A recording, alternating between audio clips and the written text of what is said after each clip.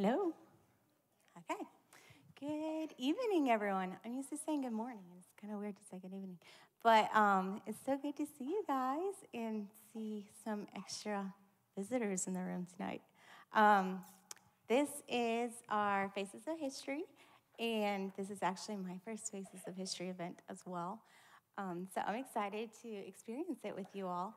But basically, our essential students, who are our 9 to 12-year-olds, have been working hard at on writing papers about a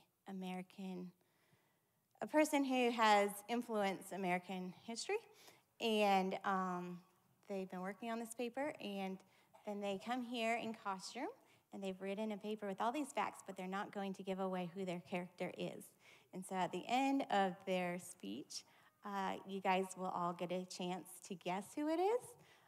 Please be quiet until they ask, "Who am I?"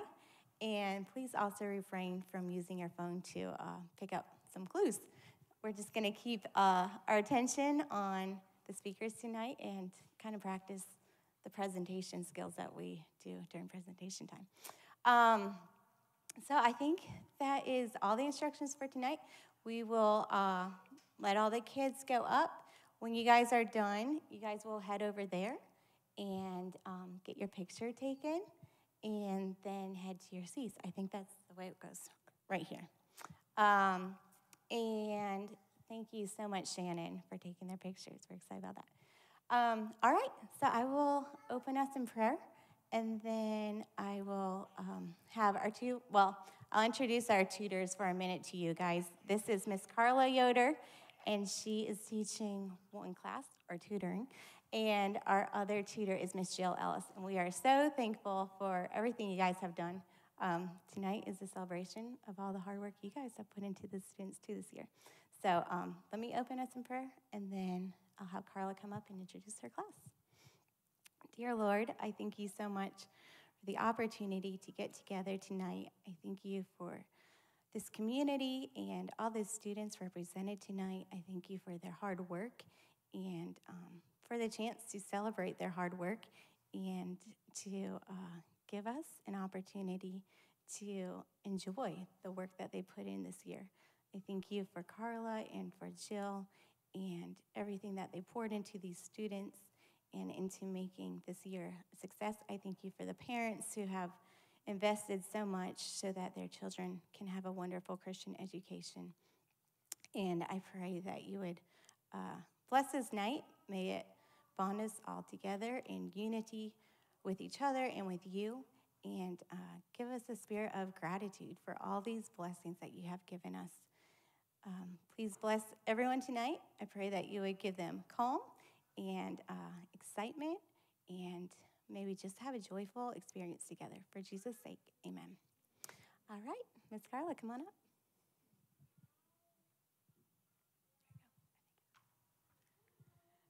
Well, good evening. I'm Carla Yoder, and this is my class, and they have done an excellent job this year on their characters. So our characters are in chronological order. They start in the early 1700s and go all the way up to present times. So without further ado, Ryan, come on up.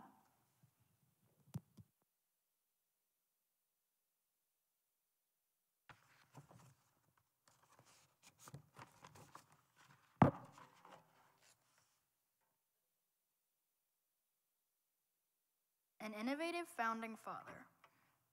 How many things have you invented? Born January 17th, 1706, I was the 16th son in a large family. I dropped out of school at an early age because my parents could not afford to educate their numerous children.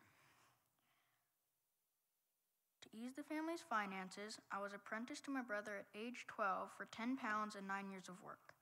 Being around words helped me become an impeccable writer. Naturally smart and curious, I enjoyed learning how things worked. This curiosity led me to invent many practical items. My curiosity with grammar and words helped me lead men in forming a new country. I created many things. One of these things was bifocals. These were a type of glasses which helped people read and see. Swimming was important to me, so I also invented flippers and the Franklin stove. The Franklin stove made wood safer to burn inside houses. Ingeniously, I crafted the amazing magic square, which is an 8x8 grid of numbers precisely made so that when the numbers are added horizontally, vertically, or diagonally, it always adds up to 260. I made an instrument called the harmonica, which is made of different thickness of glass bowls. I also invented daylight savings time because I thought it would make sense to have an extra hour of sunlight in the summer to work. I was an ingenious inventor. Clearly, I played an important role in the American Revolution and the formation of the new country, the United States. I was a member of the Second Continental Congress, which made decisions about how the new country would run. On July 4, 1776, I, along with other members of the Continental Congress, signed the Declaration of Independence because we wanted to be free from Britain's rule. Disagreeing on how the country should be run, the delegates of the Constitutional Convention were unsure how to proceed with the governance of the new country. However, I helpfully delivered a speech persuading the delegates to support the newly drafted Constitution. I was successful. I also signed the Treaty of Paris in 1783, which ended the Revolutionary War and recognized the United States as a new country. Since I played an esteemed role in this country's history, I should be recognized as a prominent American. I was an ingenious inventor. America could not be the same without me, who played an important role in the Revolution. My most significant contribution to humanity was the Franklin stove. Because stove was safer than an open hearth fire and more efficient method of heat, it greatly prevented many house fires and used less fuel, making them more affordable to the common American. America has been truly blessed to have such an innovative founding father. Who am I?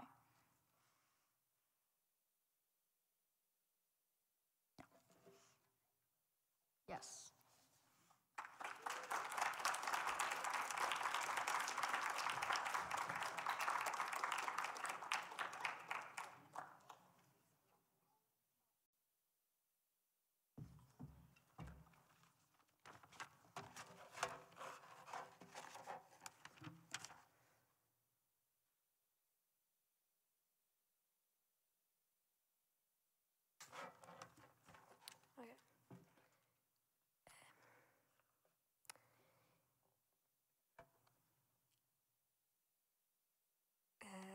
I forgot a title, but anyway, it's good to be home. I was born just down the road in Stewart's Draft, Virginia, sometime between 1770 and 1775.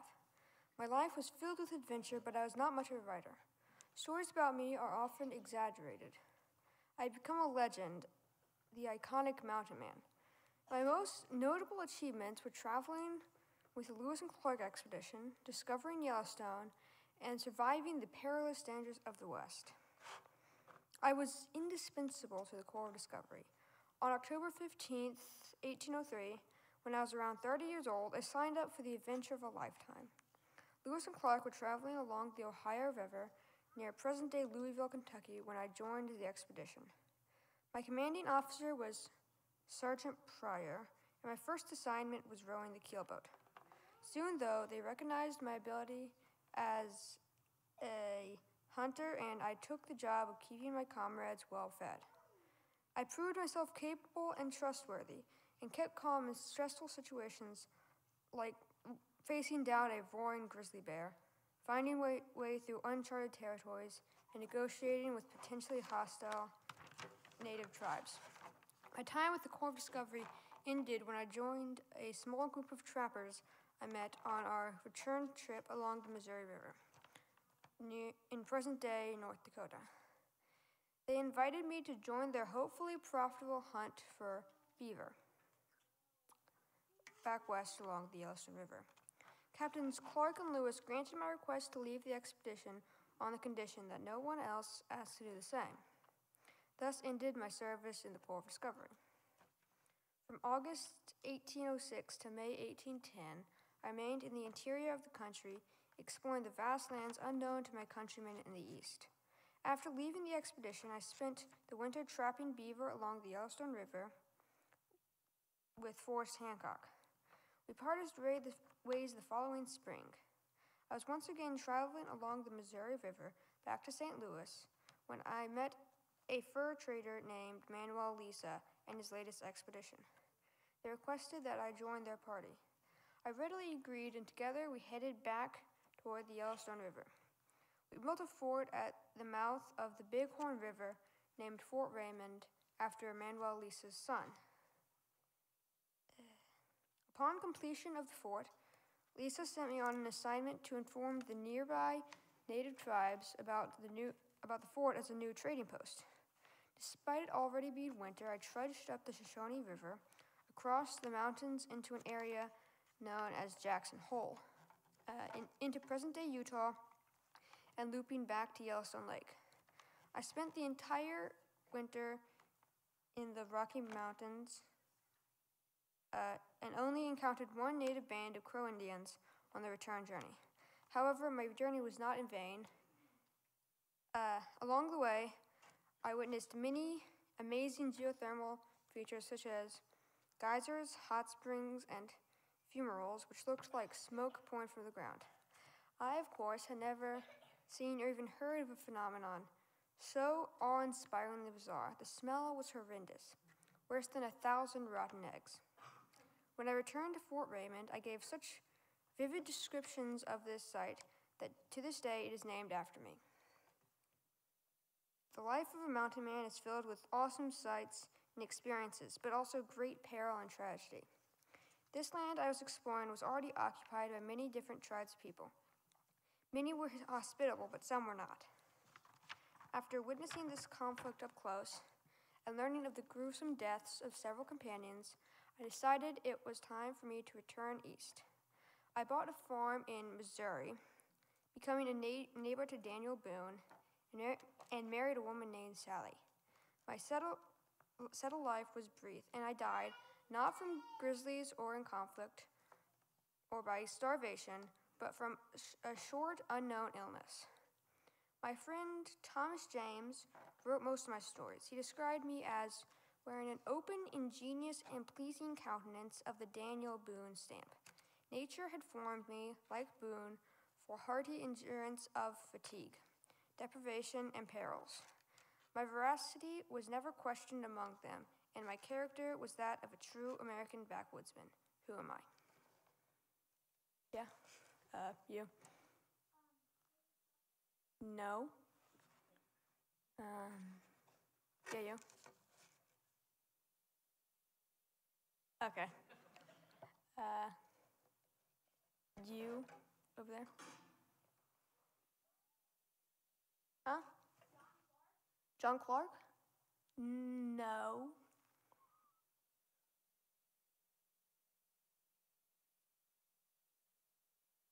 Oh, you? Yeah. No. Yeah, you. No.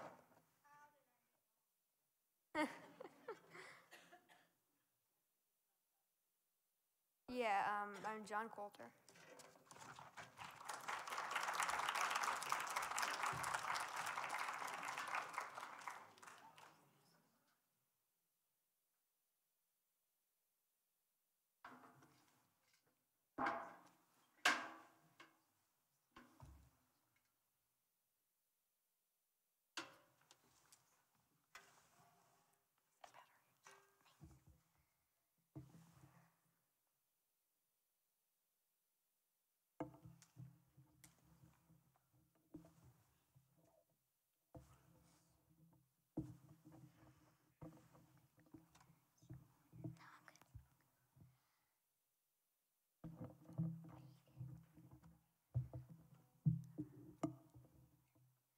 A Southern hero. How would you feel if your country went to war, but you got left out of it because you were a woman? The Civil War broke out between the North and the South because of strife over slavery. My family moved to the North, but my sympathy stayed with the South. Before the Civil War, I was an independent thinker, which led me to get involved in the war in an unusual way. My escapades are exciting and dangerous, and my final adventure is enthralling. My life before the Civil War is rich with stories that show you what kind of woman I am. I was born on August 10th, 1829 in Danville, Virginia, on an affluent cotton plantation. I was independent, strong-willed, and great at acting. My father strongly believed in the emancipation of slaves by their owners. This was an unusual opinion in those days. I grew up to be kind of unusual, too. On June 21st, 1848, I jilted Lieutenant Ambrose Burnside at my wedding. When the minister asked me if I took this man as my husband, I said, "No siree, Bobby," and quickly ran out of the church. The next year, I married Mr. Jim Clark on January 30th, 1849. Being Copperheads, or Northern supporters of the South, we used our home as a supplies base and a respite for the Confederate States of America. Naturally, my sympathy was with the South because my 3 brothers had gone to fight in the Confederacy, and my sisters and mother helped in the Tennessee hospitals. My family was involved in the war now, but I still wanted to be part of it somehow. Our house became a network of spies for the Confederacy who would come through with messages for the South. One spy had a message he had to get to General Smith in Kentucky, but the Yankees were onto him. I took it instead. After that, I had many daring missions and lots of disguises. Sometimes I would be an old woman smuggling medicine to the South. Other times I'd be an Irish woman who'd been sent to clean the Union colonel's offices. And I did. I cleaned out his papers. I'd be English, threatening to tell my husband, Lord Overby, that Union forces delayed me on my way. And not wanting to cause an international incident, the troops would quickly pass me along. Once I posed as Lady Hall to Union Secretary of War Edwin Stanton. I'd come from Britain to bathe in the warm waters of Virginia. Secretary Stanton let me ride in a carriage with him and Union President Abraham Lincoln. I pretended to be asleep while the 2 men became increasingly indiscreet about politics and war. I then passed safely unchecked to Confederate President Jefferson Davis and told him all the plans. Secretary Stanton and President Lincoln agreed that they had been outrageously duped. They placed a reward of $10,000 on my head, dead or alive. It was never collected. Because I greatly feared for the safety of my mother and my sister Ginny, I moved them to Memphis, Tennessee. Another way I supported the troops was to make dying soldiers happy by agreeing to marry them. Once I was engaged to 12 men at the same time. Then Ginny beat me with 16 fiancés. All my adventures could not last forever. Disguised as an Irish washerwoman, I crossed the river into Kentucky. I pretended my son was injured in combat at Lexington. The Union private on watch did not have the authority to let me through, but the general did. Imagine my dismay to find out the general was none other than Ambrose Burnside, my former fiancé. My Irish dialect evaporated. Burnside recognized me. Instead of having me brutally hanged, he placed me under house arrest in the fashionable Burnett House in Cincinnati. He told me to stay away from espionage for the rest of the war. Reluctantly, I had to agree. After the war, my husband and I traveled to England, and I became the author of 2 popular novels. We stayed for the rest of our lives there. These stories from my life tell you what kind of woman I am. Although I moved to the North as a child, my sympathies have always been with the South. These strong feelings caused me to spy on the North for the South during the Civil War. While I managed to evade discovery for several years, I was eventually apprehended by none other than my former fiancé, General Ambrose Burnside. I got away with spying for so long because people did not perceive me as a threat since I was a woman. This made me more successful as a spy. Being a woman did not stop me from becoming a brave Southern hero. Who am I? Caroline. Yes.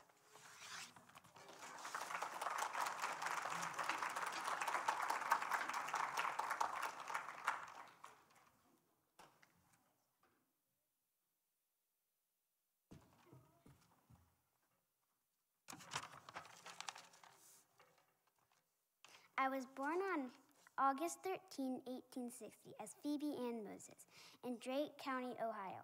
My father died of pneumonia when I was only 5 years old after getting caught in a snowstorm. I picked up my first rifle when I was 7 years old with little to no training. I went to live in an infirmary because my family was poor and couldn't afford to feed me and my 6 siblings. I calmly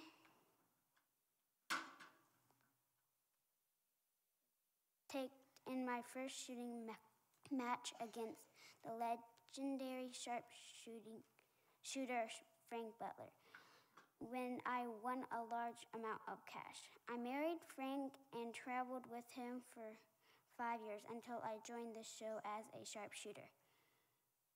I was nicknamed Little Sure Shot by Native Americans Sitting Bull. I was brave, I was determined, I was brilliant.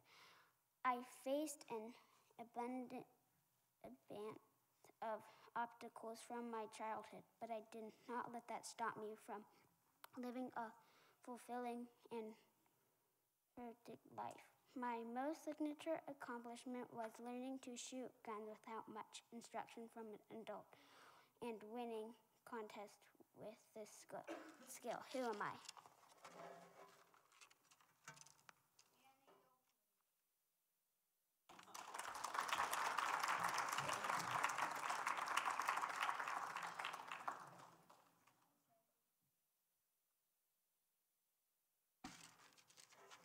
A fearless adventurer. When I go, I like best to go in my plane quickly. The 1920s to 1930s saw huge accomplishments and advancements with aviation. During this time, there were no air conditioning on planes, nor was there much heating. Also, there were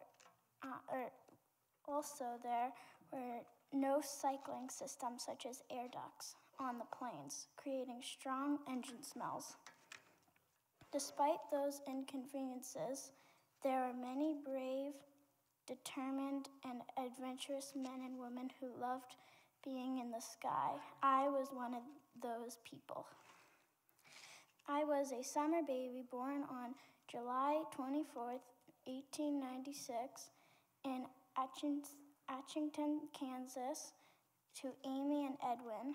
I remember the first time I really saw an airplane. I was 10 years old at an Iowa State Fair in Des Moines. I remember thinking to myself that it was a thing of rusty wire and wood. It looked not at all interesting. How things have changed. 10 years later, I was spending all my spare money on flight lessons, spend my spare money on lessons and flight time.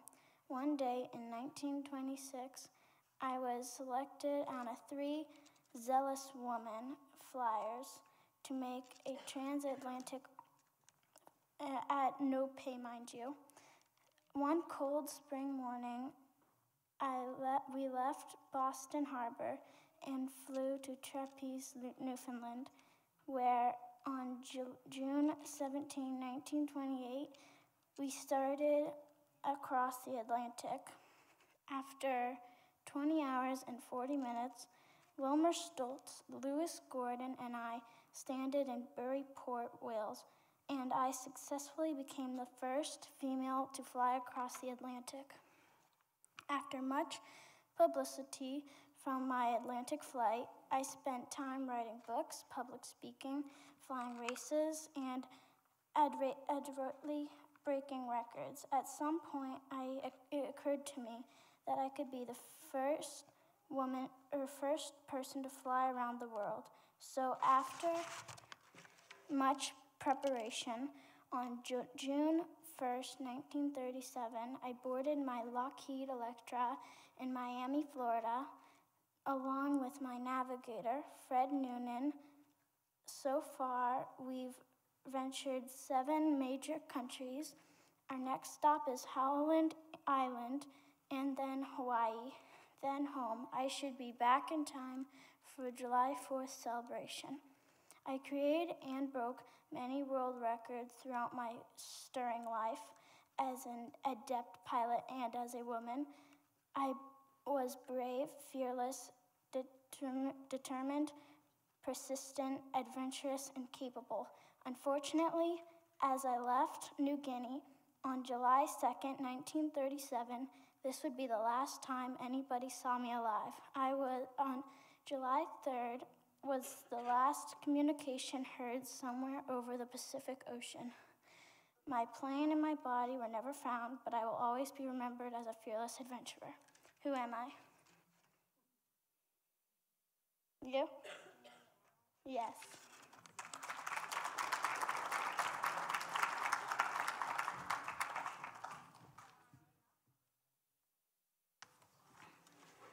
The Man on the Moon. Have you ever wanted to travel to the moon? Well, I have. First, I'll tell you about NASA. NASA is the group that made the trip possible. It stands for the National Aeronautics and Space Administration. Sending human beings to the moon was astoundingly hard and very dangerous feat, but thankfully, NASA had the right people on board who could do it. On a late summer's night, August 5th, 1930, in the small town of Wapakoneta, Ohio, was where I was born. As a young child, I loved planes and collected modeled planes. Mainly, I would throw them and excitedly watch my models crash and wonder why they didn't stay up. I was a Boy Scout and became an Eagle Scout earlier on. My first job was at a minuscule donut shop in a nearby village. Along with planes, I also loved music and was in a jazz band that was called the Mississippi Moonshiners. Before I got my driver's license, I got my pilot's license. I joined the U.S. Navy during the Korean War and ventured on dangerous bombing missions in enemy territory when I was in an action. I was a test pilot and tested the X-1, which was the first plane to break the sound barrier. But my greatest accomplishment was I was the first man on the moon. That's a small step for a man, but a giant leap for mankind, I famously quoted as I set foot on the moon's surface. I had 2 children, Rick and Muffy. Sadly, when she was 2 years old, Muffy fell and hit her head on the sidewalk. Her eyes became crossed, and me and my wife were worried, and we went to the doctor. It turned out that Muffy had a tumor deep in her brain. She lived through Christmas, but then tragically died in January 1962. Sadly, few people ever knew this about the man on the moon, and some of my friends never knew I even had a daughter. I died on August 25th, 2012, but still, no one forget this great man in America's history. So when you look up at the moon, don't forget me, the man on the moon. Who am I? Noah. What? You have to choose one. Yes.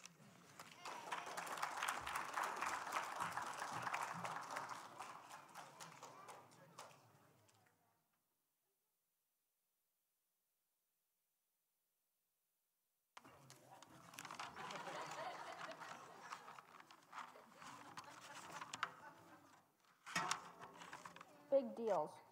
I like thinking big. I always have.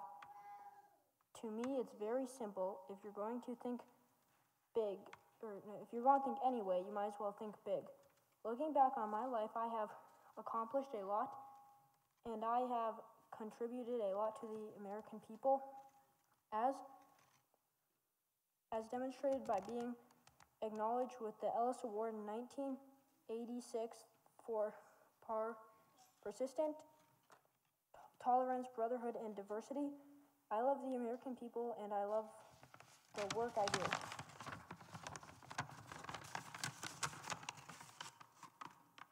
I was born into a very wonderful family on June 14th, 1946 in Queens, New York.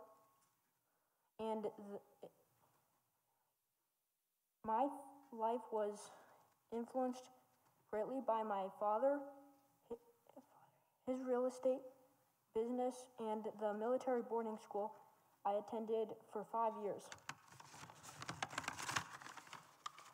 After graduating from the Wharton School of Business, I joined my father's business, Trump Management. As much as I appreciated my father's business, I really wanted to be successful on my own, so that's what I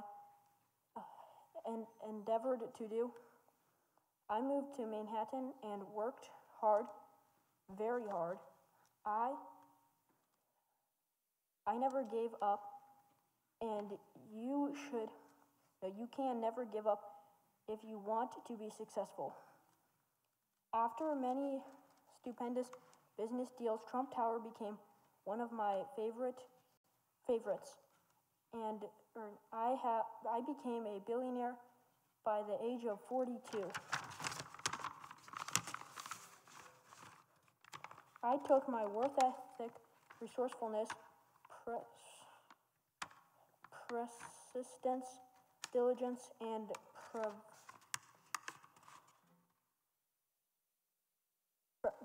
preparation, and applied this to other arenas. So far, I've written about 18 books. My first one, The Art of the Deal, being a bestseller. I owned casinos and a retail company, owned prominent golf courses all over the world, owned a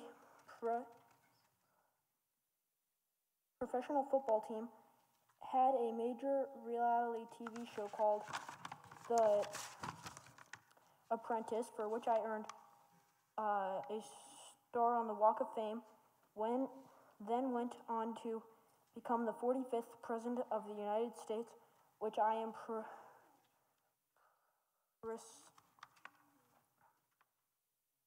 particularly proud of. I was the only president to meet with North Korean leader Kim Jong-un. Finally, I helped organize a peace deal with the Middle East known as the Abraham Accords. I love what I do. If you don't love what you do, you will never be successful. I love real estate and making deals. It's my form of art. Some people make beautiful paintings or statues. I make deals, big deals. Who am I?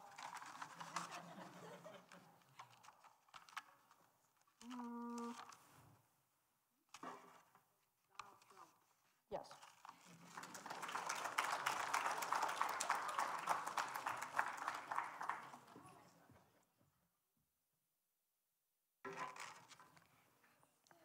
I am unlike other faces gathered here today. There has been another like me before or after my time. I am the first and only. There was never anything extraordinary about me from the beginning, except maybe my appetite. But one life event would propel me to achieving great feats no one ever expected me to accomplish. My life began in the racetracks of Seoul, Korea, 1949. My mother, Chim-hee, unfortunately died 1 week after I was born. Moon, who first gave me the name Flame, became my caretaker. Though my legs were stout in size, I grew into a sturdy young adult. My adolescence was filled with turmoil, trepidation, causing my family to flee for safety for many years.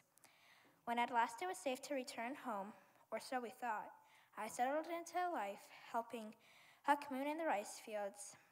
I did not mind the work in the rice fields, but life seemed pretty mundane until it wasn't. While working in the fields one day, Moon's sister, Chung-soon, stepped on a landmine, causing her serious bodily harm. Chung-soon would need a prosthetic leg, but our family of rice farmers could not raise enough to pay for the new leg. As God's timing would allow, U.S. Lieutenant Eric Penderson came to our stable one day with an offer Moon could not resist. In that moment, and $250 later, my life as I had known it would be changed forever. Lieutenant Peterson introduced me to my new handlers, Private Monroe Coleman and Sergeant Joe Latham. These U.S. Marines were responsible for training me to carry the ammo for the recoilless rifle, known as the Reckless Rifle. These rifles were the key tool for the U.S. forces in war against North Korea. My short but sturdy legs and upper body strength were made for work like this. It seemed I had found my purpose working with these Marines, and I loved it. I especially loved the tasty treats they had at the training camp.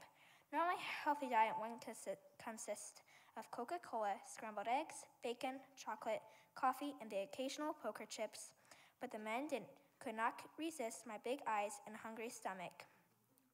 While training and having fun with the guys was enjoyable, the war was raging on, and we all had jobs to do. My time to shine came at the Battle of Vegas. March 26, 1953. I had seen battles before. Smoke filled the air, dirt was flying all around.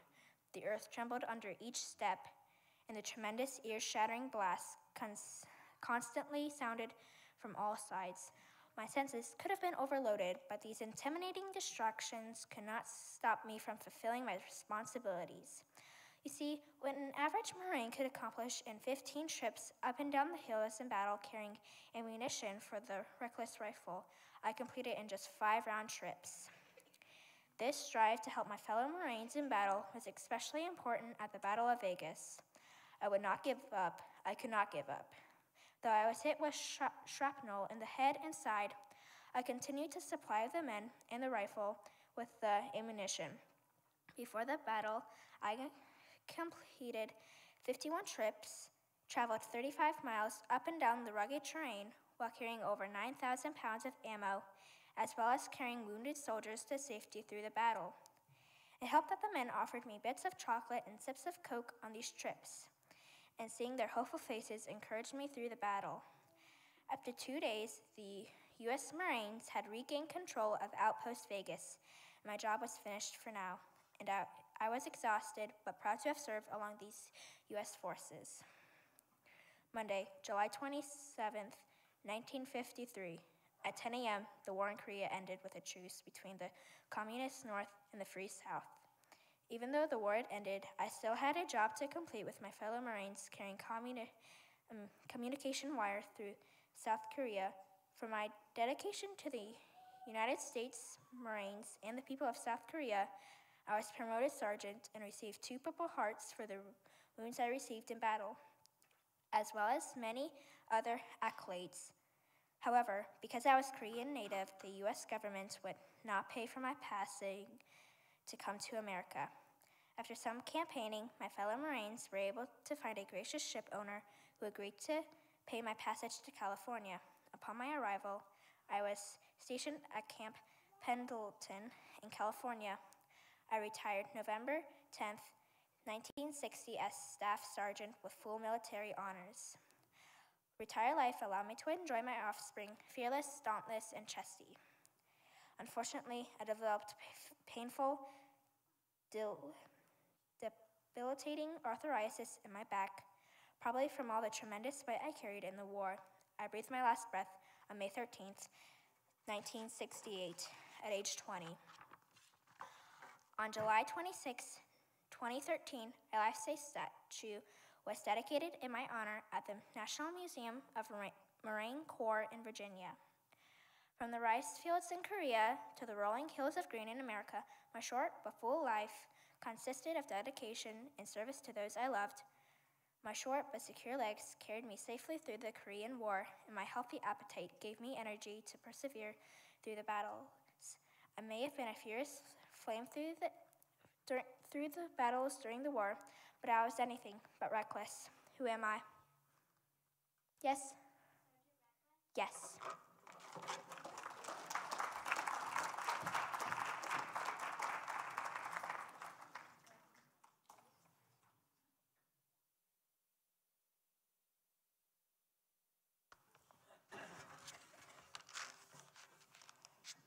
At a young age, I became an inventor. I made a go-kart out of junkyard scraps, and I made an engine for it. Creatively, I invented a toy for kids called the Super Soaker. After making the water gun, I had to be persistent in finding someone to buy my idea. Also, I made a Nerf gun that worked on air pressure. I made foam darts for the Nerf gun. In 1968, I won first place in the science fair held at the University of Alabama. My robot stood 3.5 feet tall. I called him Lonex, and it won first prize. I was inspired to make my robot after watching the television show called Lost in Space. Lonex worked by remote control. Compressed air cylinders and valves allowed his arms to move. Second, I am brave. Fearlessly, I made a rocket and was a chef in the kitchen when it came to making rocket fuel. I was adept and efficient with my homemade rocket fuel recipe.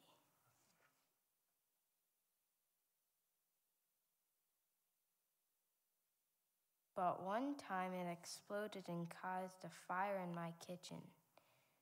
My parents didn't get mad. Oddly, they bought me a hot plate and lovingly told me to do my experiments outside. Finally, when I got my recipe right, I used it to launch a small rocket for a school project.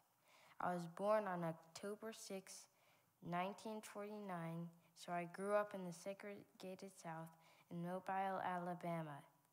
They had separated bathrooms and water fountains. Being black, I had to use the one that said colored. I would get in trouble if I used the white one. Lastly, I had a lot of adventures and surprises in my life. Surprisingly, Alabama University didn't ask me to attend after winning their science fair. Instead, I got a scholarship and went to Tuskegee University in Alabama. In 1979, thrillingly, I started at NASA. Once after taking a test, someone told me I could only be a technician, but I flourished as an engineer. I have 133 patents.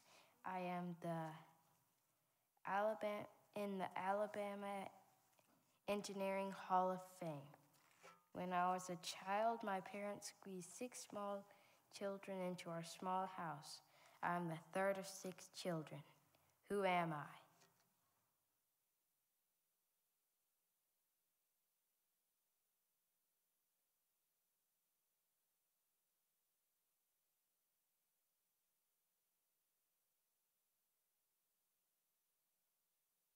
Dr. Lonnie Johnson.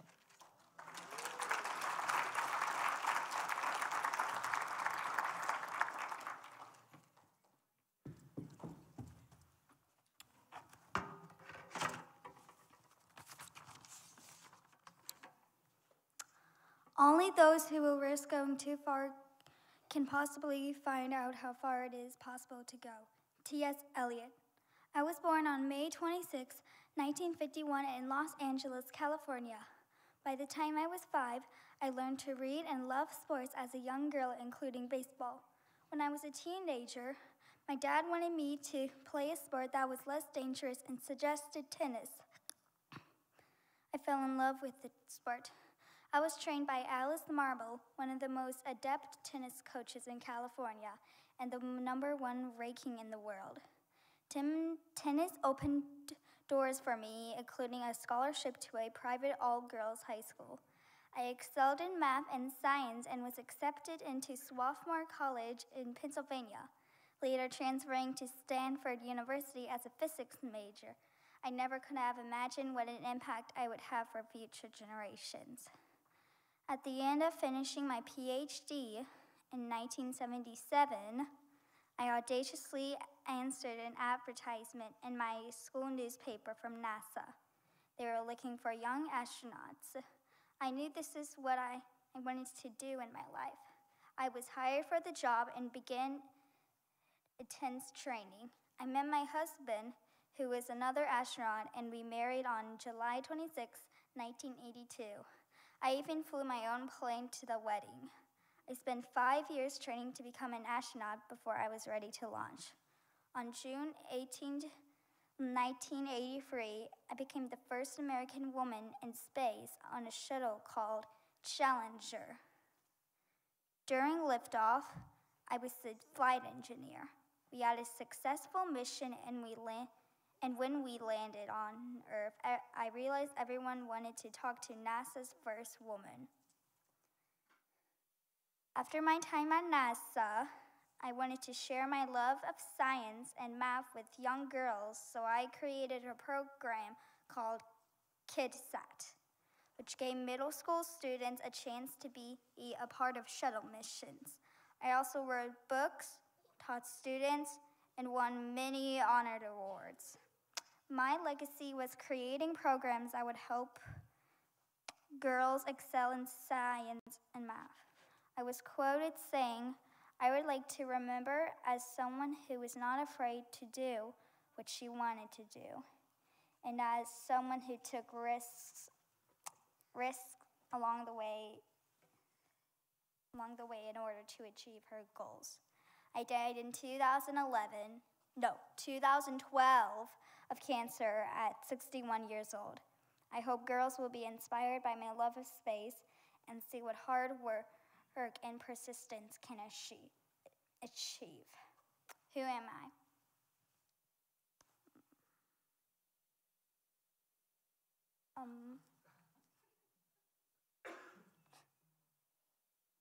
Caroline.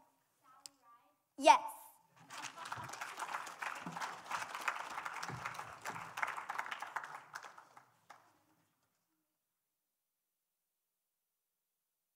Good job, guys. You guys chose some really colorful characters and did a great job presenting those.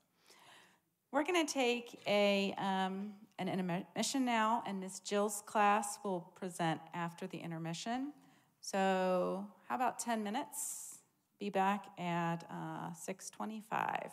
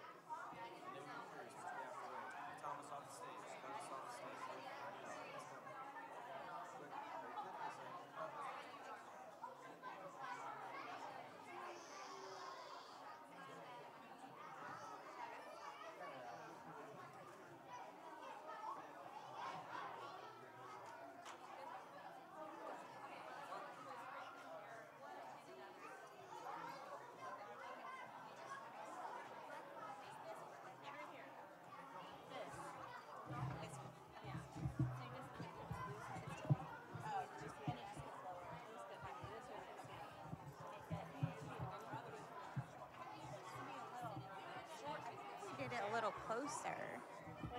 Like shorten this a little bit? This part? Is this going?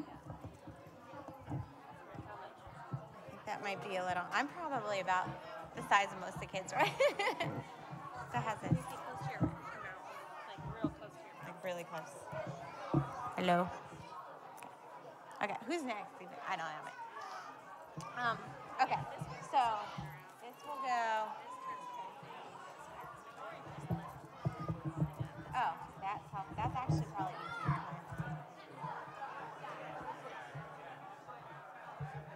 Okay.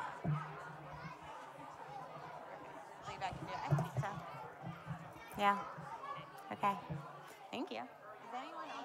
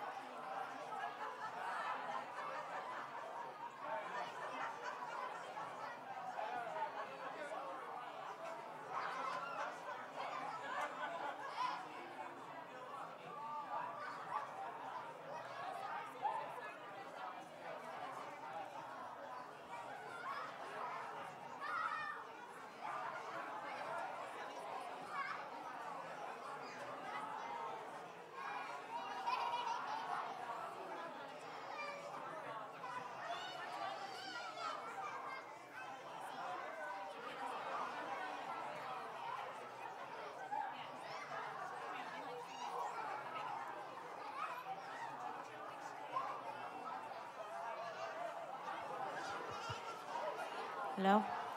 Will Jill's class please come and find your seats?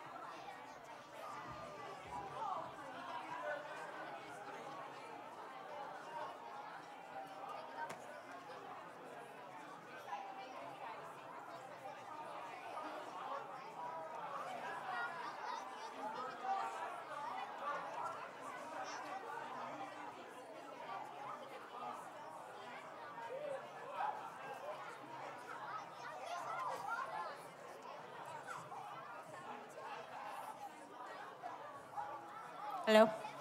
If you guys could find your seats, we're going to resume with Jill Ellis's class. Jill?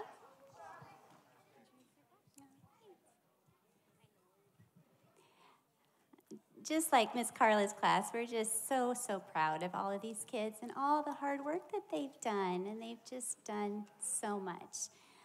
Just a little bit of a change on your program. Nathaniel Lohman is on the first side, and he's actually going with my class. He's part of my class. So he's third to last. So just so you know, Nathaniel Lohman, he'll be in this group, okay?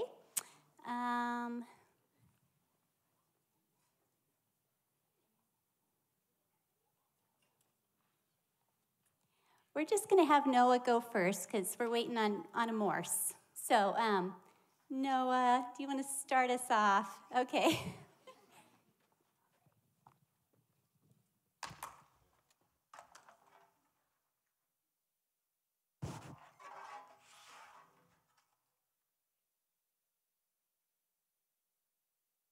A Christian leader.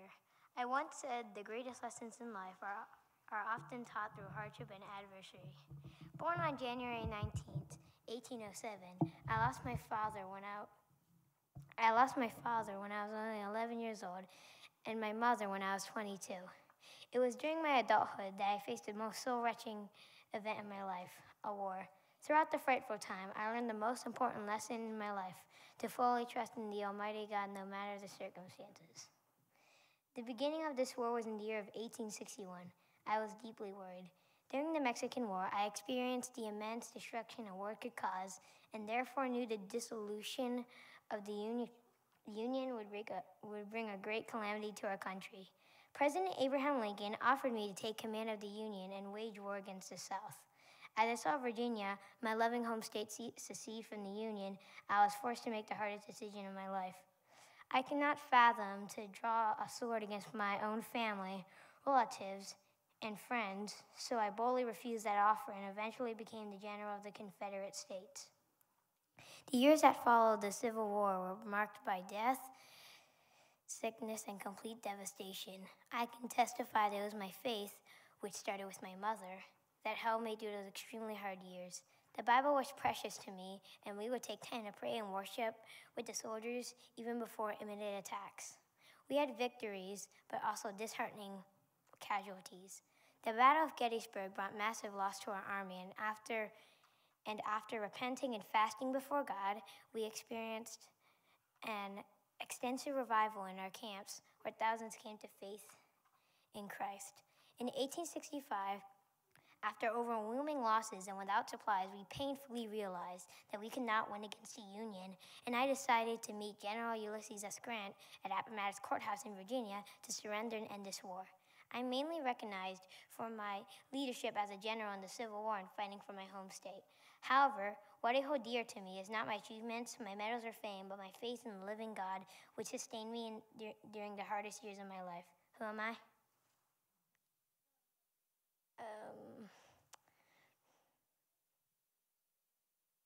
Yes.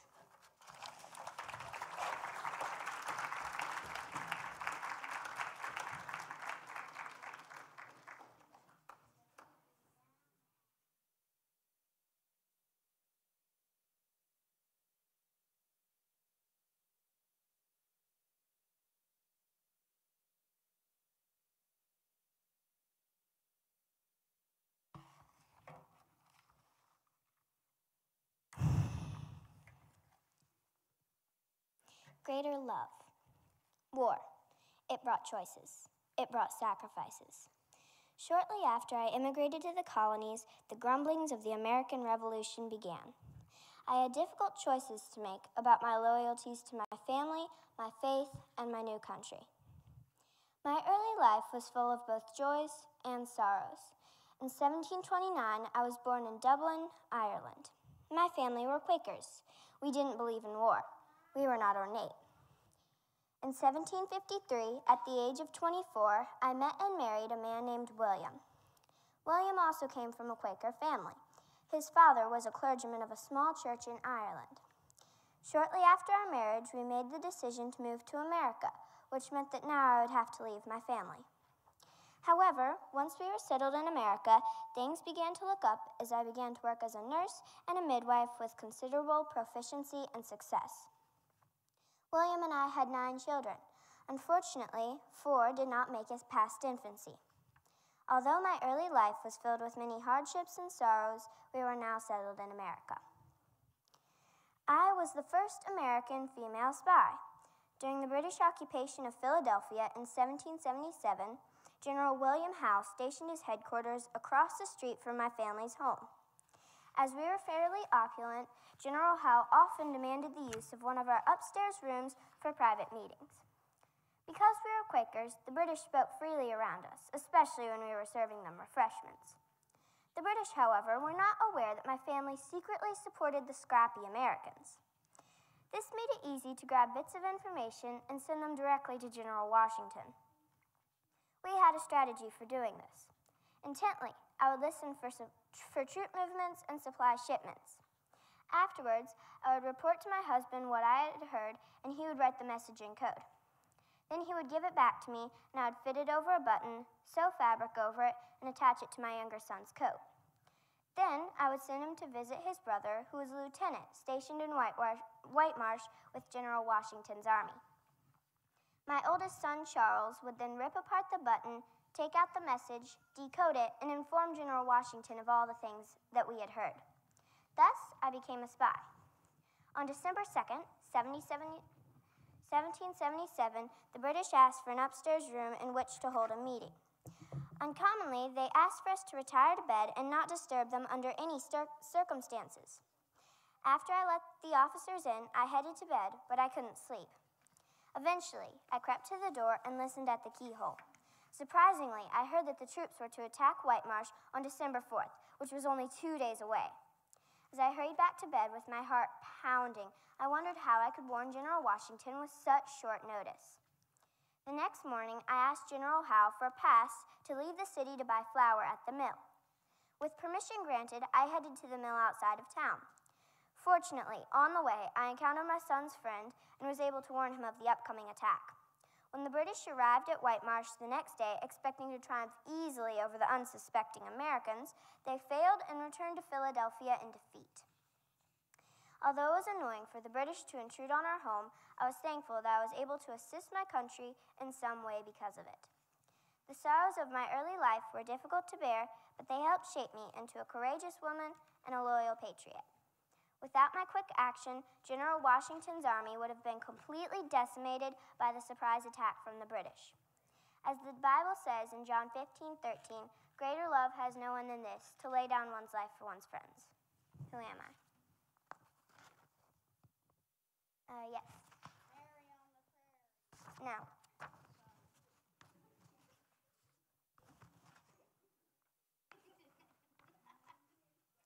I am Lydia Darrow.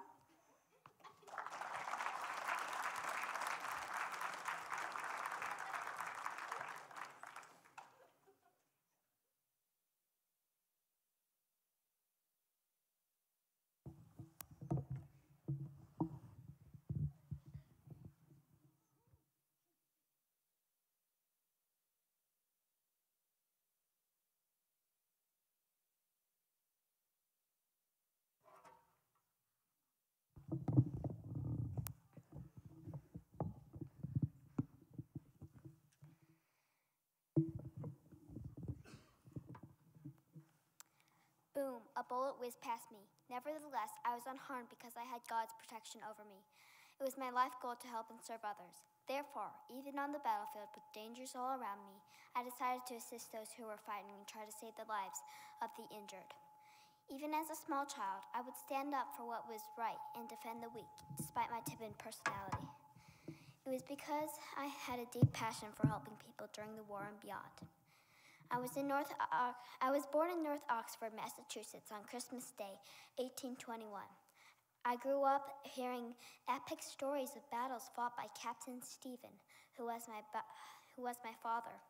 He had been enlisted by the army, although he never held the position of captain. He enjoyed going by that title. Meanwhile, my mother tended to be rigid, with little patience for fun. She cared for the house and the children, but at times she seemed cold and uncaring. My much older sisters, Dolly and Sally, taught me to read and write poems at the young age of 3, since they both had been teachers. My brother Stephen taught me mathematics, while my other brother David taught me how to ride a horse and to enjoy the outdoors. Sadly, my mother Sarah did not educate me in any way. When I was 10, David fell off the roof of our barn and soon after got very sick. I tended to David while he was sick, and this helped prepare me for my life's work of nursing. At the age of 17, my mother, concerned about my shy personality, took me to a phrenologist, a doctor who examines the bumps on my skull to predict personality traits. According to this doctor, the bumps on my head indicated that I needed to become a teacher to overcome my lack of confidence. My whole life, I had been shy and a bit of a tomboy, and this would continue to be my propensity.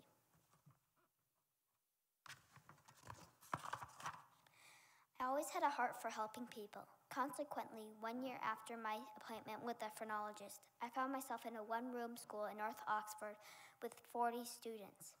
The only strange thing was that I was the teacher. The oldest of the students were as tall or taller and almost as old as I was. Once when I was teaching, a 15-year-old boy tested my authority, and so I whipped him so hard that he fell to the ground. I was so shaken that I dismissed all the students for recess. When I rang the bell for classes to resume, the boy apologetically returned with flowers. We became friends by the end of the day. News spread quickly that I was able to control my classroom. In 1840, I was offered a year-round position in a school, but for only a summer's wages, which was $2 a week. The pay was lower because I was a woman. I was willing to take the position on the condition that I would be paid equal wages to a man. To my surprise, the school board agreed. Some years later, I was living in New Jersey, and I saw some boys just standing on the street corner. I asked them why they weren't in school, and they replied that their families couldn't afford to send them to school.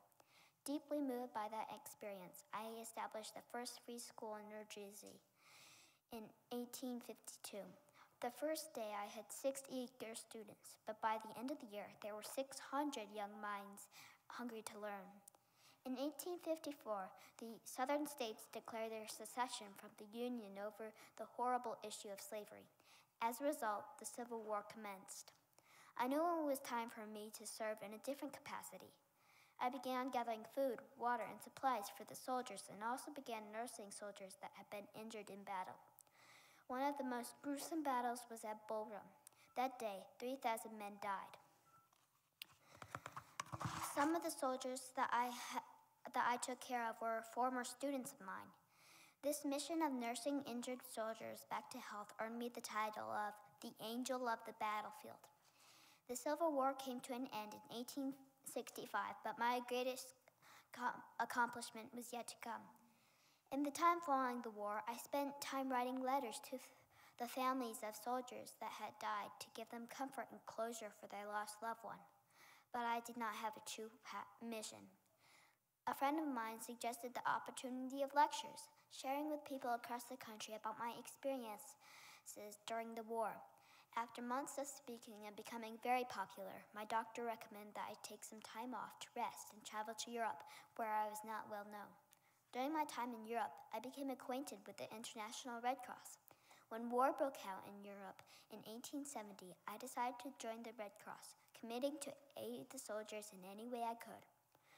Once when a German soldier discovered that I was not German, he held a sword to my chest, threatening to kill me. Unwaveringly, I glared back at him until he retreated, overpowered by my gaze. At the end of the war, I was honored for my service with a jeweled Red Cross on a necklace from the Queen of Serbia. In 1873, I petitioned the American government about establishing the Red Cross in the United States. Initially, the government rejected my idea, but after some persuading, they agreed to the inauguration of the American Red Cross. Although I served well during the Civil War, I am most renowned for the accomplishment of founding the American Red Cross, which continues to help people today. I was a timid child with very little formal education, but with God's help, I accomplished great things. It put a passion in my heart for helping people, which began with helping my brother David recover from his illness, then teaching school for many years, helping injured soldiers in America and Europe, but most of all, in my greatest accomplishment of founding the American Red Cross. Who am I?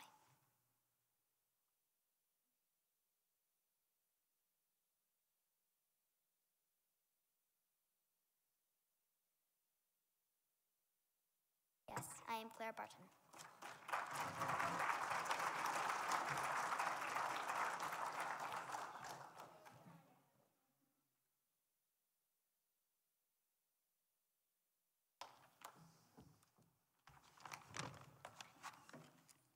A writer of influence. Benjamin Franklin once said, either write something worth reading or do something worth writing. This idea became a great goal of my life. Even as the Civil War raged and families were cruelly divided, I pursued my love of writing. Sadly, times were hard. While men fought at the front, women were trying to raise children and assist the war effort in any way they could. Growing up in the 1830s, my life abounded in family affection, but was also overflowing with financial woes, which weighed heavily on my mother. To combat these money troubles, I performed various jobs to help my family. Nevertheless, I managed to write many novels, including a renowned classic about 4 sisters. My childhood, while difficult in some ways, encouraged a love of learning and literature. In Germantown, Pennsylvania in 1832, I was born the second oldest of 4 daughters. My parents were part of the Transcendentalist movement, which was a popular religious movement, and my father was often more absorbed with philosophy than making a living. Still, my father persuaded me to journal my thoughts, believed that children should enjoy learning, and had an important role in my early education. While my family struggled financially always, had lots of debts, and moved often, we were fortunate to know writers Henry David Thoreau and Ralph Waldo Emerson. When we moved into a house near the Emersons, I was allowed to use his magnificent library. This sparked my imagination. Additionally, I often staged plays with my sisters, who were my closest friends. Thus, my early years were a formative part of my creativity and writing. Because of my family's financial hardship, I worked a number of jobs to provide necessary income for my family. When I turned 15, I taught Ralph Waldo Emerson's children. Even though I preferred writing, I also washed laundry, sewed, and acted as a governess. In 1850, at age 18, I actually sold my first writing and later wrote a book called Flower Fables, which sold 1,600 copies. During the Civil War, I worked at the Union Hospital for 2 weeks, but contracted typhoid fever and had to return home. Quietly, I wrote a book called Hospital Sketches about my time as a Civil War nurse. This recovery time proved significant. While I did several jobs for income, I still managed to pursue my love of writing. While Hospital Sketches was popular when it was published in 1863, my fame was cemented with a publication that was based on my early life. In 1867, my publisher asked me to write a book for girls. I based this book on my own family.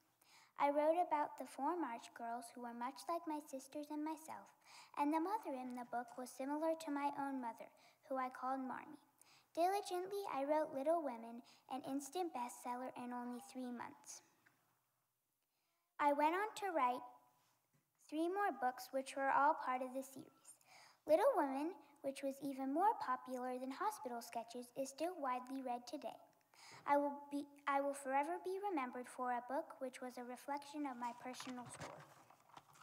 Even though I was hindered by some early hardships, I soaked up stories and began to write stories of my own. While money troubles caused me to seek employment in many different ways, I still managed to put pen to paper. I follow my passion. Finally, the publication of Little Women planted me firmly into fame. Writing about my ordinary childhood, I became a famous author, and now, over 150 years later, people are still reading my works. Who am I? Elsa. Yes.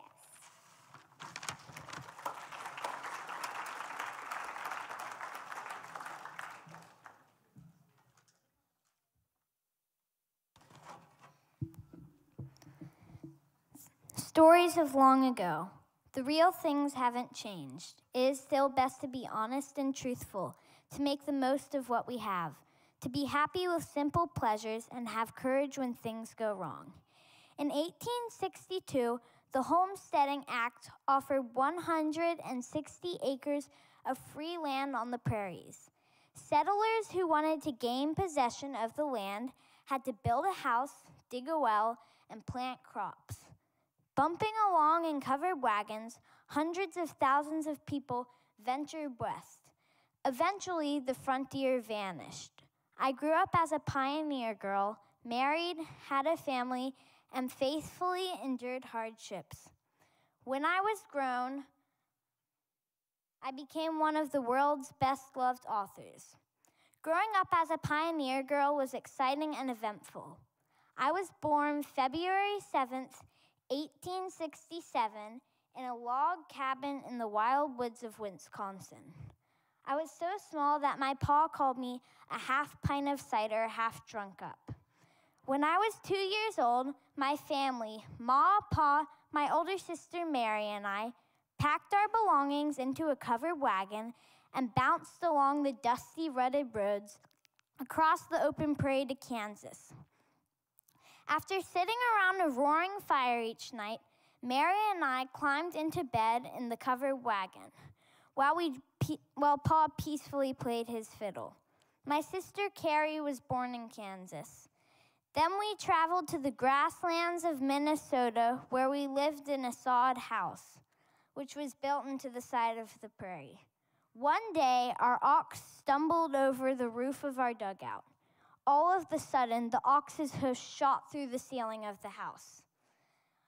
After we moved to Iowa, my sister Grace was born. Suddenly, tragedy struck. My sister Mary became deathly ill with brain fever. Although she survived, she was left blind. Pa explained to me that I would have to be Mary's eyes by describing the world around us. Growing up as a pioneer girl, I didn't realize, but someday my ability to observe details and bring them to life in words would help me become a writer. Farming on the prairie was difficult. In the year 1886, I was happily married and had a little family. In October of 1880, one of the worst winters blew in with blinding blizzards every few days. Snowdrifts blocked the trains. The town was running out of food, and we were beginning to starve. Bravely, Almanzo Wilder and his friend ventured across the prairie in a sled to find a homesteader who had wheat. Despite the danger, they risked their lives to save the townspeople. 5 years later, Almanzo proposed to me, and we were married on August 25th, 1886. I had a baby girl named Rose. After Rose was born, we had a baby boy who died in my arms when he was only a few days old. Then our house burned down because the stove caught fire. Soon the hail destroyed the wheat crops, and a drought came. Packing up our covered wagon, we waved goodbye to our family and friends and traveled to the Missouri Ozarks. We bought a 40-acre farm.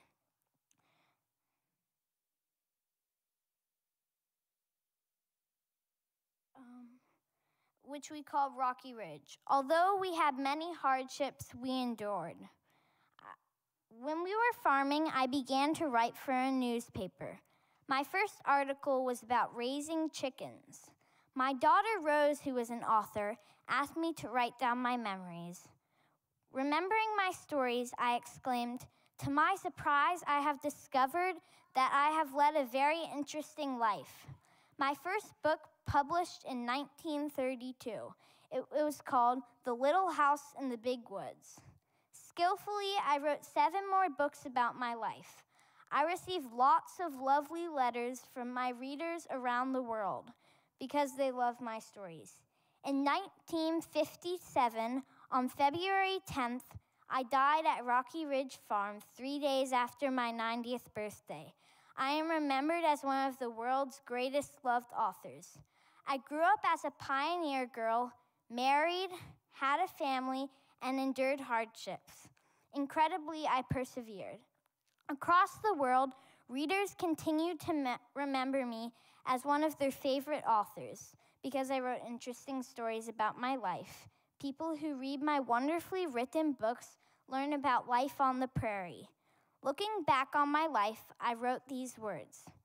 As you read my stories of long ago, I hope you will remember that things truly worthwhile and that will give you happiness are the same now as they were then. It is not the things you have that make you happy. It is love and kindness and helping each other and just plain being good. Who am I? Claire. Yes.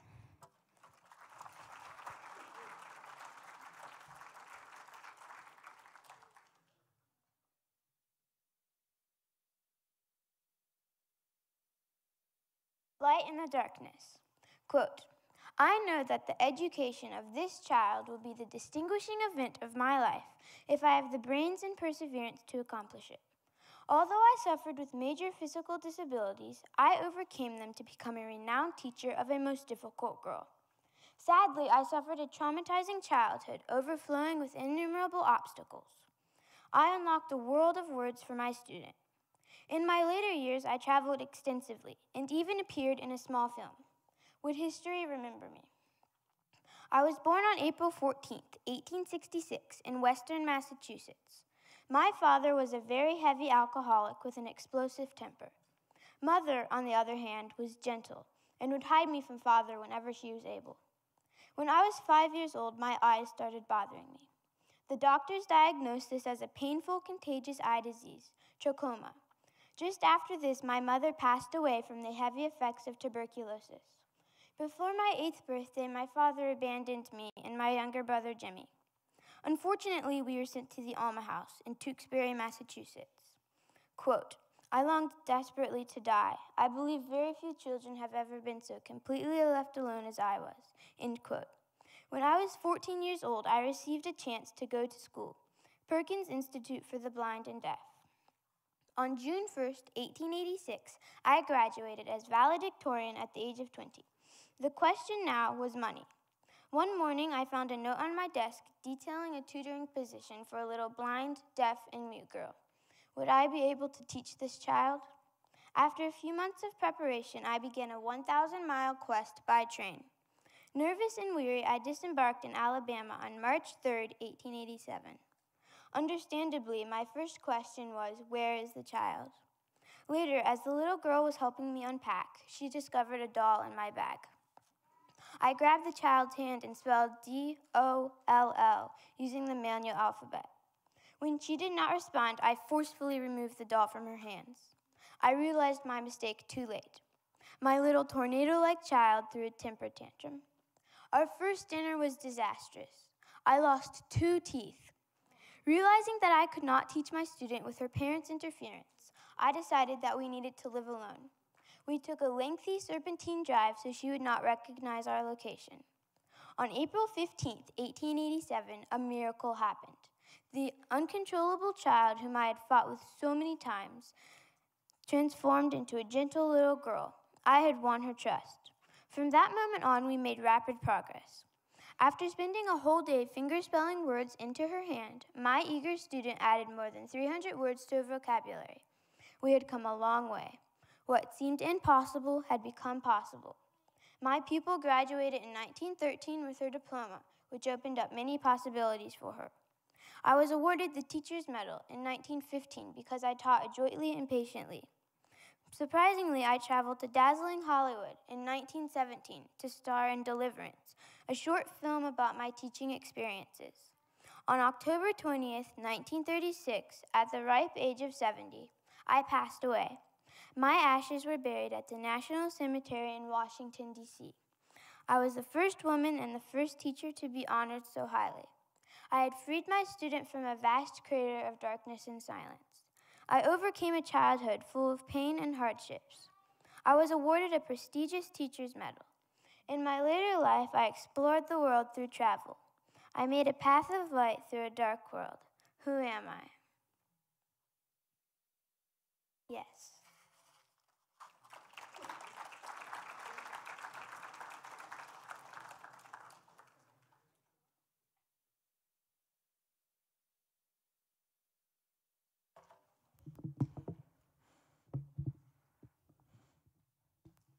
Hope and struggle. Once I knew only darkness and stillness. My life was without past or future, but a little word from the fingers of another fell into my hand that clutched at emptiness, and my heart leaped to the rapture of living. In 1880, the Civil War had ended. My father, who fought for the Confederacy, had returned to his home, Ivy Green, which was where I was born. The first part of my life was happy and cheerful, but sadly, sickness left me feeling alone in a silent, dark world. I struggled because I had no way to communicate. Fortunately, with the help of my amazing teacher, I overcame, learned, and became famous. My early life was full of difficulty, and I needed help to overcome. I was born on June 27, 1880, in Tuscumbia, Alabama. Looking back on my life, I wrote, "The beginning of my life was simple and much like every other little life. I came, I saw, I conquered, as the first baby in the family always does." When I was 19 months old, I became seriously ill with scarlet fever and nearly died. Miraculously, I survived, but the sickness left me blind, deaf, and mute. Because my parents felt sorry for me, they did not discipline me. Consequently, I was angry and out of control. One day, when I was 5, I became so enraged that I recklessly dumped my baby sister Mildred out of her cradle. Thankfully, my mother caught her just in time. My parents were desperate to find help. I needed a teacher to unlock my mind, give me language and communication, and set me free from frustration and anger. So when I was 6 years old, Dr. Alexander Graham Bell wisely advised my parents to ask Perkins Institute for a teacher. On March 3, 1887, my teacher, 20-year-old Annie Sullivan, arrived. Annie signed words into my hands, letter by letter, at every opportunity, using the American Sign Language alphabet. I did not understand, and Annie faced a nearly impossible task. One day at the sink, while the water was flowing over my hand, Annie spelled W-A-T-E-R several times. I copied her, but did not know what it meant. I was confused. But Annie had a brilliant idea. She immediately brought me outside to the water pump right outside the beautiful house and pumped the water. Then, while it was rushing delightfully over my hands, she spelled W-A-T-E-R earnestly over and over again to me. Suddenly, my eyes lit up and I spelled it back. I finally understood. She had unlocked my mind. Later I quoted, "The mystery of language was revealed to me. I knew then that W-A-T-E-R meant the wonderful, cool something that was flowing over my hand. That living word awakened my soul, gave it light, hope, and joy, and set it free.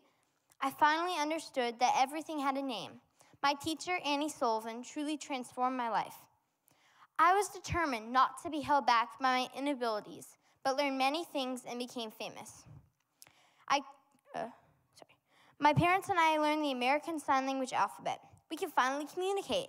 I quickly learned Braille and proved that people who cannot see and hear are still smart. I met President Grover Cleveland, who was amazed by what I had accomplished. In the spring of 1890, when I was 10, I learned about a girl in Norway who was also deaf and blind. Amazingly, she had learned to speak. I excitedly took the challenge. Not wanting to stand in my way, my teacher hired a tutor. Incredibly, I learned to speak. Later in my life, I spoke these famous words. Character cannot be developed in ease and quiet. Only through the experience of trial and suffering can the soul be strengthened, ambition inspired, and success achieved. After studying at Perkins Institute for a little while, I attended 2 other schools and graduated from Radcliffe College in 1904. Soon after, I wrote my first book, The Story of My Life. I studied hard and became famous, inspiring people and impacting many lives. I died on June 1st, 1968. However, the story of my life lives on. I was not sorry for myself because I could not see and hear, but thank God for what I could do. My teacher helped me make the most of the life God had given me. I learned many things and became famous. I left a long-lasting legacy. My story continues to give people hope in the midst of their struggles. Who am I?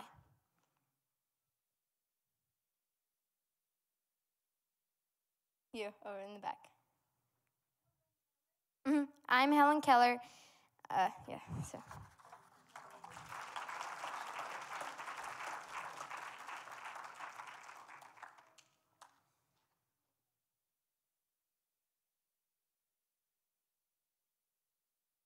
The Lord's calling. Lord, I want to be your girl. If ever I can do anything for you, just let me know and I'll do it. Little did I know that this simple prayer would lead to an overwhelming blessing of God's kindness poured out over my life. I was born in 1887 in Florida. At some point, my family moved to Georgia, where we made sweet connections with friends in the Assembly of God Church, and I met my best friend, Jesus. As a blue-eyed, 6-foot-tall young woman, I had my life all mapped out. I was going to work for a newspaper as a sketch artist and wear fancy clothes with pretty shoes. But God had other plans. On a train ride to my first big interview, I sat next to a woman named Maddie Perry, who offered me a job at an orphanage in North Carolina. To my utter amazement, God closed the door on what I wanted to do with the newspaper and opened the door for what I never thought I would do: the cooking, mending, and general care for 100 children at the Faith Orphanage with Maddie. As my love for the children and all their unique personalities grew, so did my desire to serve God. After attending a church service one night where a missionary spoke, I soon knew that this was the next step for me. I was again willing to trust God's plan rather than my own. After a few miracles in a short amount of time, my church friends sent me off as a missionary on a ship with this verse from Exodus 3:7. I have surely seen the affliction of my people who are in Egypt, and have heard their cries. My ship's destination was Asute, Egypt. On November 10th, 1910, my exciting adventure began. I arrived in Egypt, but not alone. Thankfully, God provided the company of my sister Jenny, who made the trip with me. We had a free place to stay with a missionary from the United States. Not long after we arrived, intense banging awakened us one night when a man from a nearby village urged us to follow him. We sensed God's leading, so we followed him. Walking into a dark hut, we saw a dying woman holding a small bundle in her arms. We were shocked that the bundle was a starving tiny baby. We were told that the baby was a girl and would be thrown into the Nile once the mother died. The man we followed wanted us to take the baby, and without hesitation, we did. Unfortunately, the missionary we were staying with was not pleased with the decision, so we had to find a new place to live. God provided the money to rent a small room for the baby, Jenny, and myself. Within a few days, another knock came to our door, and 2 hungry-looking boys appeared needing a home. I knew then that God was calling me to step out in faith, trust Him to provide, and prepare to start an orphanage.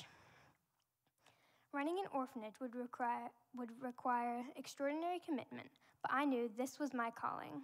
Before long, there were 8 children under my care in a small rented room. With the little money we had, I purchased a donkey so I could ride to farms where grain was freely given to feed the children in my care. God provided again and again with blessings of food and medical care for the children. When a piece of land went up for sale, I knew God wanted me to buy it to lay a foundation for an orphanage. With no money, I had to trust God to provide the funds. Again and again, He provided all of our needs. We never had enough food for the next day, but God always came through. We planted a garden and made our own bricks out of mud for the orphanage to be built. I taught the children Bible, English, and Arabic. It was during this time that my sister Jenny went back to the United States. She had been such a gift from God during my transition to Egypt. Continuing to be faithful to my calling, more orphans and even some widows came to the orphanage.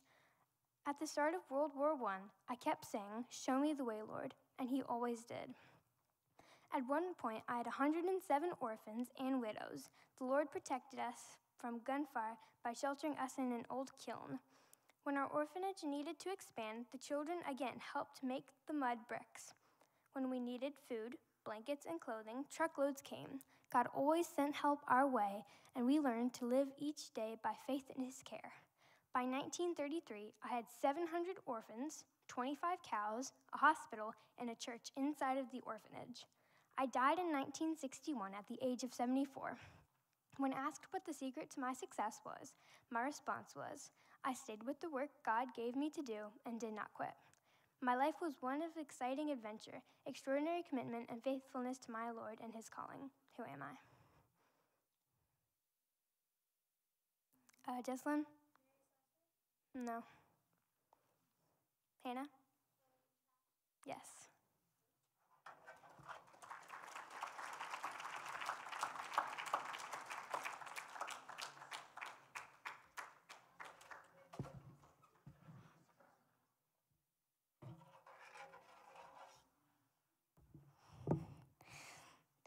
The great American legend.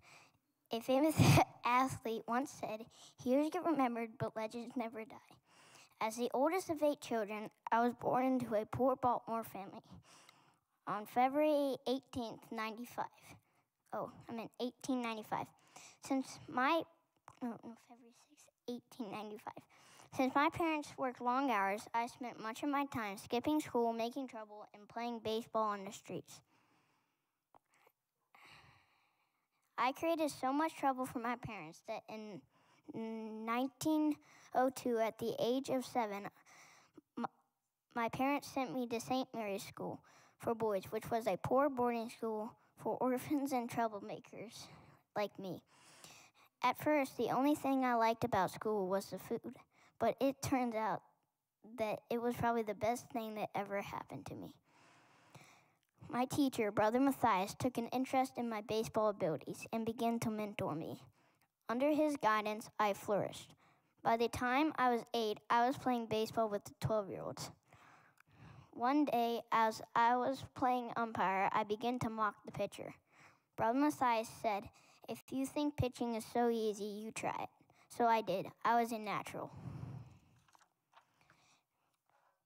In 1914, after playing baseball at the school for almost 12 years, Jack Dunn from the Baltimore Orioles came to visit the school. He offered me a job as pitcher, earning $600 per year. I took it right away. Getting paid money to play baseball was awesome. On April 22nd, 1914, I pitched my first game, and we won 6-0, leading the Orioles to the top 13-game winning streak. I became known as the top minor league rookie. My persistent hard work was paying off.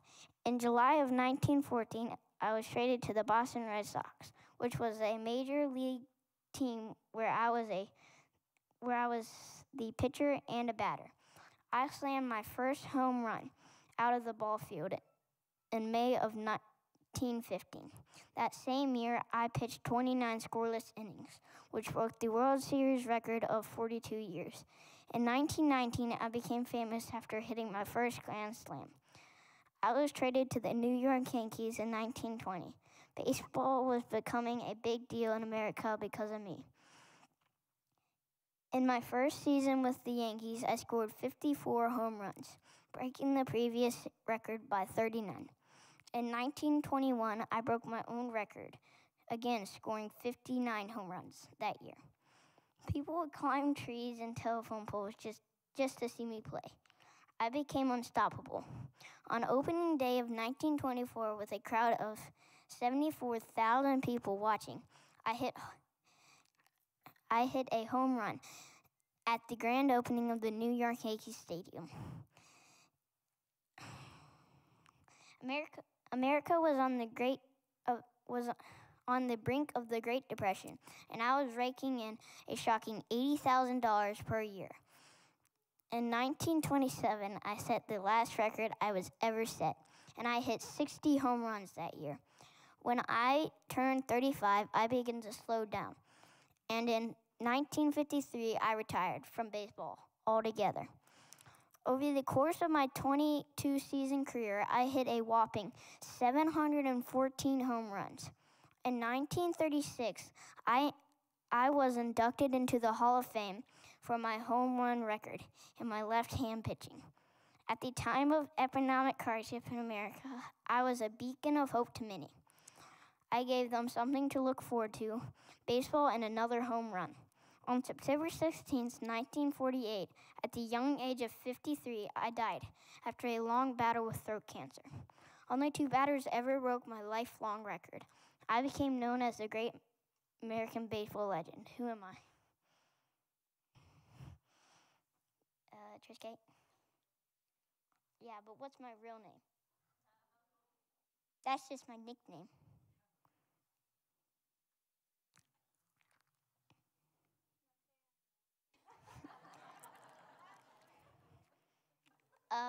My real name is George Herman Ruth.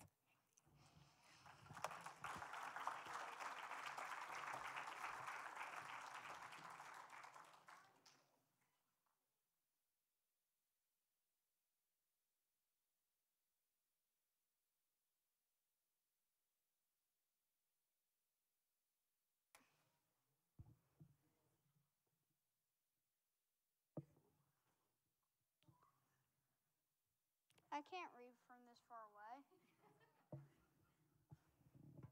There. That's better.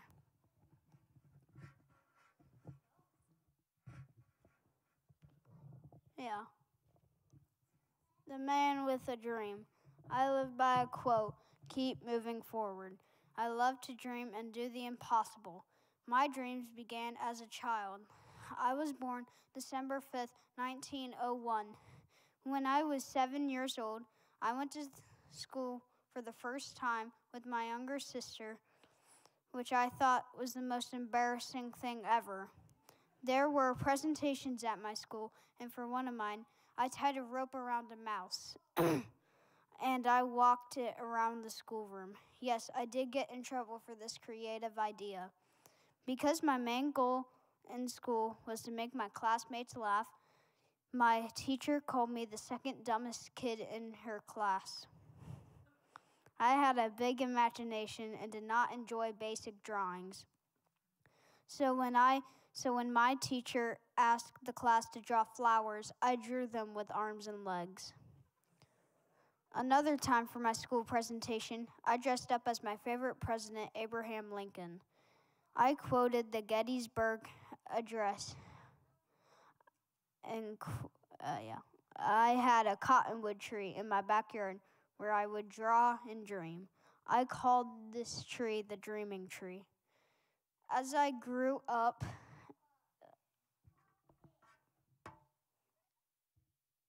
mic is in the way. As I grew up, I went through many hard situations. These rough times made me realize the need for joy in lives. Trains were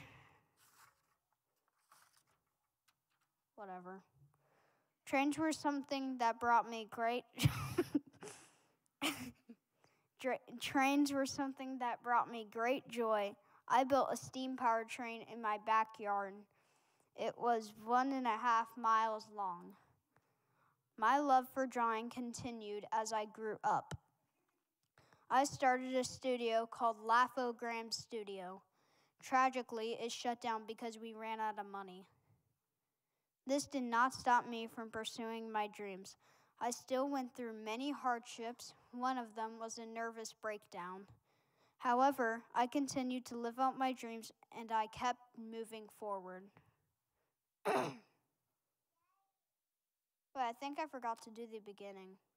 Oh. I aspired to make a full-length film, Snow White. Wait, no, I just skipped stuff. I aspired to make a full-length film.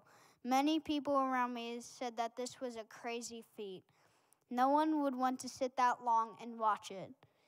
I ignored the naysayers, and my first film, Snow White, won an Oscar. Actually, it won one large Oscar and 7 small ones. Where was it? Oh, it was a joyous occasion and only the start of my big dreams. Clubs were started all over the country in honor of my favorite character that launched all the magic. These clubs were called the Mickey Mouse Clubs. My dreams and accomplishments told the story of my life because, oh wait, I just skipped a period. Because my mom passed away. Because my mom passed away, you will notice that a lot of main characters in my films do not have moms. My biggest dream started one day at the park. It was on a Saturday, which we lovingly called Daddy's Day. I was sitting on a bench watching my 2 daughters on the merry-go-round. I thought how wonderful it would be to have a place where families could have fun together, from the parents all the way down to the youngest child. My wife said amusement parks were gross and dangerous, but I confidently assured her that mine would be different. My dream became a reality on July 17th, 1955. I stood at the entrance to Disneyland and announced, "To all who come to this happy place, welcome." My failures did not crush my life. I turned my dreams into reality. In the face of many hurdles, I live to inspire others to keep moving forward. My name is... No, you're supposed to all say it, not raise your hand. You're supposed to all say it. I think half of you got it right.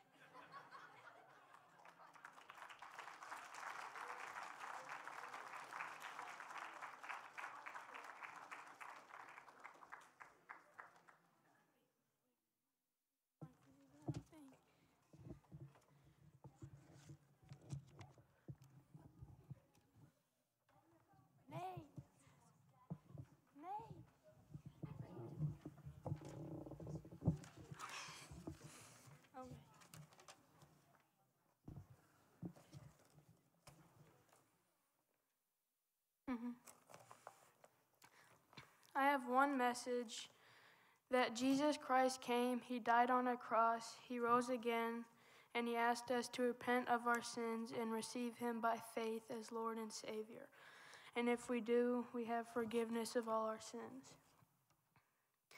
I was born November 7th, 1918, 4 days before the end of World War I. I was raised on a dairy farm in Charlotte, North Carolina, and I grew up during the Great Depression, so I learned to have a strong work ethic. Most of my early life, I woke up at 2:30 in the morning to milk cows on the family farm. I grew up in a Christian family, and my parents were pretty serious about their religion, but I would rather play baseball. I didn't really like going to church when I was younger. I had a lot of energy and was a bit of a prankster. But one day, when I was 15 years old, Mordecai Ham came to our town and started preaching at a revival. I liked to listen to him, but I didn't like when he pointed at me and looked me in the eye. I couldn't sing, but I joined the choir so I could sit behind the preacher instead. For 3 months he preached, and I wrestled with the Lord until one night in 1934, I gave my life to Jesus and committed my life to serve him. After high school, I went to Florida Bible Institute and Wheaton College in Chicago, where I met my wife. We graduated college in the summer of 1943. We had 5 kids and lived in North Carolina. I dedicated my life to spreading the words of Jesus Christ by preaching the gospel. I emphasized salvation by faith, and starting in 1947, I began holding citywide crusade meetings across the United States. And and all around the world. All kinds of people came to my crusades to hear me preach. Young children, grandparents, teenagers, sick people, poor people, wealthy people, people of all kinds of backgrounds committed their lives to Christ. I preached to millions of people all around the world, from Ethiopia to Russia to New Zealand. In 1973, I preached to more than 1 million people crowded in a plaza in South Korea. This was the largest event of my crusades. I even shared the gospel in communist countries, including parts of Soviet Union, China, and North Korea. I met many famous people and world leaders. I gave spiritual counsel to many presidents. I prayed with every U.S. president from Truman to Obama. I tried to stay out of politics, not telling Christians who to vote for. I was a champion for desegregation. I denounced racism when desegregation was not popular. I held desegregated crusades even in the Deep South during Civil Rights era. I knew Dr. Martin Luther King Jr., who encouraged me to lend my support to the cause of ending racism. I declined invitations to speak in South Africa. I proclaimed Christ belongs to all people. He belongs to the world, and I reject any creed based on hate. Christianity is not a white man's religion, and I don't let anybody ever tell you that it's white or black. Okay. After terrorist attack of 9/11, I addressed the nation from the National Cathedral in Washington, D.C. to offer hope and healing and spiritual guidance. I was a voice of hope during times of trial. In 2013, I gave my final message through more than 408 TV stations across the U.S. and Canada, and more than 26,000 churches participated in this project. On the week of my 95th birthday, I died February 21st, 2018 at 99 years old. During my ministry, I preached the gospel to over 200 million people who attended more than 400 crusades, simulcasts, and even evangelistic rallies in more than 185 countries and territories. I reached millions more through TV, video, film, and the internet, and 34 books that I authored. I was an evangelist who shared the good news all around the world. Who am I?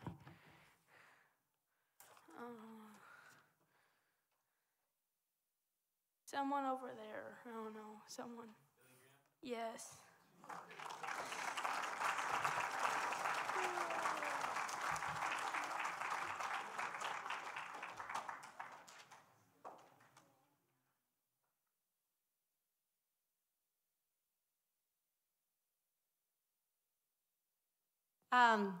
That concludes our 2024 Faces of History.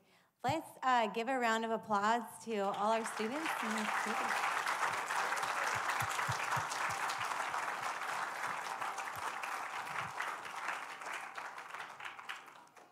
Thank you, Essential students, for such an entertaining night. We have some refreshments in the fellowship hall, so you guys can make your way out there after this. Let's make sure the Essential students get to get some food first, and then the rest of you can follow. Have a wonderful night, and thank you all for coming out.